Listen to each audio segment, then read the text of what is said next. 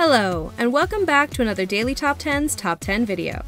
Society is built on stories. Whether it's moral tales to make you a good boy or girl, historical sagas that teach us about the past, or political tall tales to cover up what's really going on. And in the modern world, the gatekeeper of the stories are the movie makers. Yeah, in your Facebooks. If we wanted to use our imagination, we would have gone to art school. Movies take years to plan, and sometimes the pre-production alone can drag on for decades as legal battles are fought and scripts are rewritten. And the production itself can be hit by a never-ending amount of problems. So today, we're going to be looking at the top 10 movies that were never released. Lights, camera, no action. Actually, we have a little surprise for you. The Daily Top 10s have a lot of incredible unreleased videos. They're so secret, we haven't even written them or picked a title. But if you hit subscribe, you'll be the first one to know. Number 10. Empire of the Deep. Self-made movies are rarely successful, unless it's a classic, bedroom adventure. So when a Chinese billionaire tried to make an underwater Avatar ripoff, they should have seen some red flags. And when he rejected 40 scripts as none of them matched his vision, the red flag should have gone into mass production. He ended up sinking $208 million of his own money into this wet disaster, and still managed not to pay many of the actors and crew. Ex-Bond girl Olga Kurylenko was cast in the lead female role, and despite the huge budget, it looks like only $20 was spent on her mermaid outfit. The film spent 5 years in post-production, but still managed to look like it was made in the mid-90s, so it's still never seen the light of day. Let's just hope it stays on the ocean floor where it belongs. Number 9. Dune, Jodorowsky. This is often described as the greatest film never made, and there's a fantastic documentary about it called Jodorowsky's Dune, which we recommend that you watch. Jodorowsky is a cult Chilean-French filmmaker who made his name with 2 films called El Topo and Holy Mountain.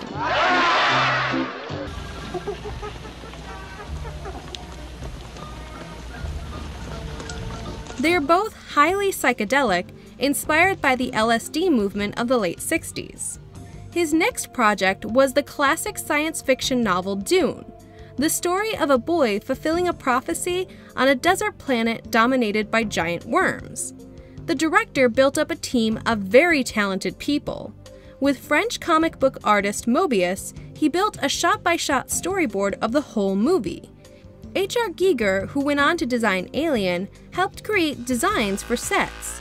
Salvador Dali was going to become the highest-paid film star ever, getting $100,000 per minute of screen time. Orson Welles agreed to play a part if they hired him his favorite chef, and Pink Floyd was going to make the soundtrack. Yeah, we know, it sounds amazing. Sadly, no studio would pick it up, and it never got made. But the book that was made to sell it to the studios became legendary, and many of its ideas appear in other science fiction movies. Number 8. The Tourist, Claire Nato. Sadly for H.R. Giger, this wasn't the only movie he worked on that didn't see the light of day. The Tourist, written by Claire Nato, did the rounds in Hollywood, hitting problems with creative differences and the standard studio financial collapse, which seems to be a pretty regular occurrence. The story was about aliens who had secretly taken up residence in Manhattan. They had their own club called the Corridor, which was a meeting place for plenty of different species from across the galaxy. They'd meet up, get drunk, and have giant alien orgies. The main character, Grace Ripley, looked like your regular corporate exec, but was an alien trying to get off the Earth. Universal still owns the rights, so maybe it will get made. Although it has already been partially ripped off by the Men in Black series. Number 7. Hippie Hippie Shake. Richard Neville was an Australian writer and editor, and used to run the satirical magazine Oz. His memoir was turned into a screenplay, particularly the part about how he came to the UK to launch the British version of Oz as part of the counterculture movement. The magazine ended up as part of a major court case for distributing an obscene issue. The movie was to star Cillian Murphy and Sienna Miller and had Bevan Kidron directing, who had previously led the second Bridget Jones movie. The film was mostly shot, but it never got released. The reasons are not entirely clear. Kidron left during post-production, citing artistic differences. It's thought, though, that some of the real-life people portrayed, such as feminist icon Germaine Greer, were not too pleased with the characters. Number 6. Don's Plum. Back in the day before DiCaprio was setting the world to rights and telling us all to ditch plastic and turn down the heating, he was less squeaky clean.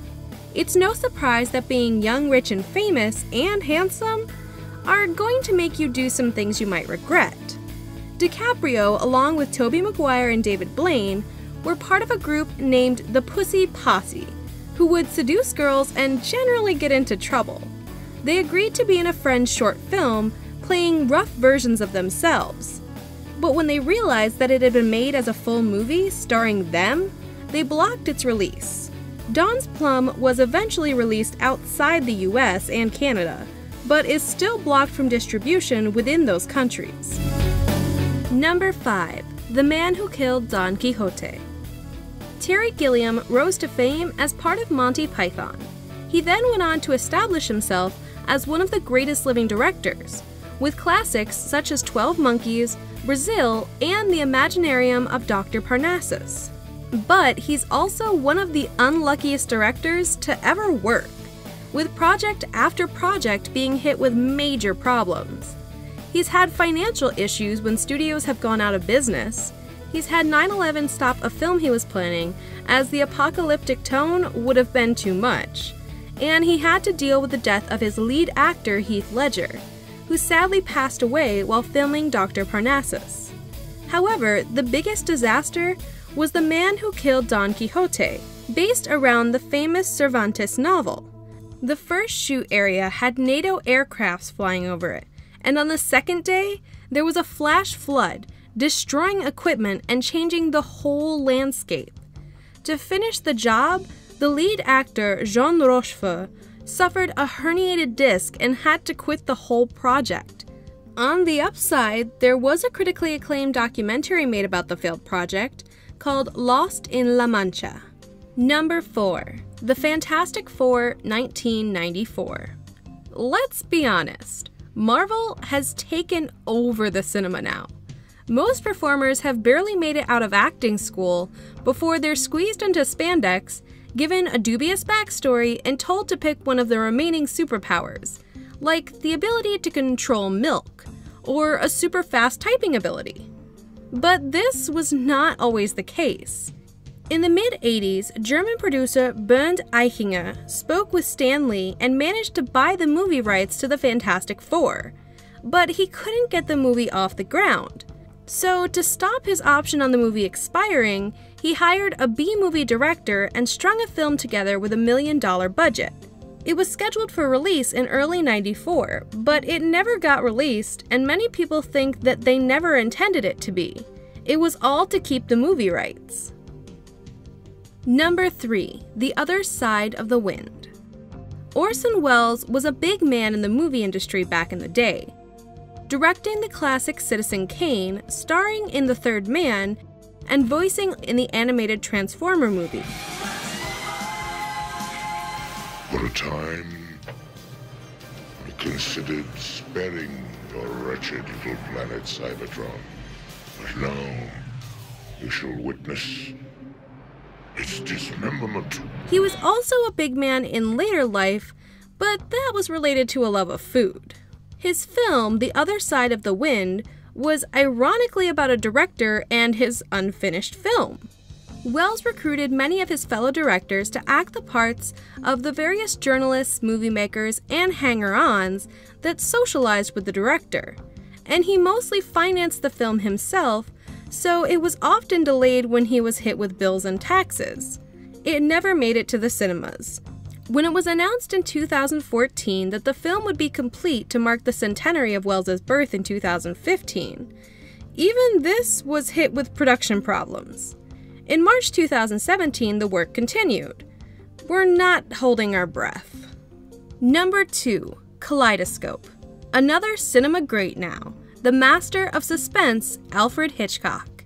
In the mid-60s, his career was on the decline, both in the box office and at the hands of the critics. So he decided to throw caution to the wind and make the nastiest film he could think of. The shopping list included rape, murder, necrophilia, acid baths, and serial killers. It would make Psycho look like a rom-com in comparison. He managed to get a script written after a few failed collaborations, but he could never get the funding he needed. For some reason, sadistic gay bodybuilder serial killer did not scream box office success. Number 1. Gods Behaving Badly. Author Marie Phillips was delighted when her book got picked up to be made into a Hollywood movie. She got to travel to New York and be on set as she saw stars like Christopher Walken and Sharon Stone bring her story to life. Okay, not her story exactly. Okay, kind of something like her story. Okay, they butchered it. And apparently, the director was slightly unhinged, and she was told not to even address him and that none of her input on the film was wanted. The movie never managed to crawl out of the basement into the light, but luckily Marie Phillips kept up with the noble game of writing books. Thanks for watching another Daily Top 10's Top 10 video. And remember, it's our duty to entertain and yours to subscribe. Hey there! Did you like that Top 10 video? I know you did. You just watched it. Now you're here with me. So, go hit that subscribe button so I, don't have to whack you in the noodle. You don't want Sammy here whacking you in the noodle. Because you know what happens to your noodle when Sammy hits you? Bad things.